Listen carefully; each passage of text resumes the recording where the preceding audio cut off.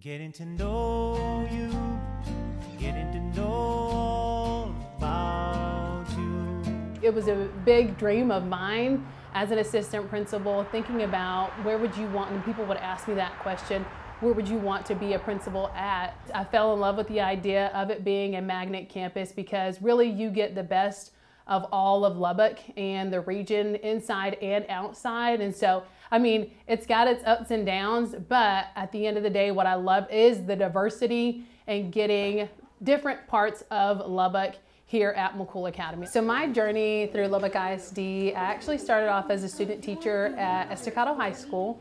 And while there, I was under the direction of Mr. Palm. After that, I taught 1 year, 6th grade, and I just fell in love with high school. And so went back to Estacado High School, taught there, coached there for a number of years. I ended up as an instructional coach there under social studies. Went to OL Slayton as an assistant principal. I was there for 3 years under the lead of Damon McCool. Then went to Smiley Wilson and was there for a few months, and then that's when we had made the transition to McCool Academy. My favorite part about being principal here at McCool Academy, it's a lot of it's passing period and just, again, getting to know the students for who they are outside of the classroom. I mean, I'll have students that walk up to me and like just really excited about the goals that they've had and how much they've achieved, or it's a project they're excited about, or I mean, just the little things. I want my relationship with the learners to be one that's authentic and not one that's so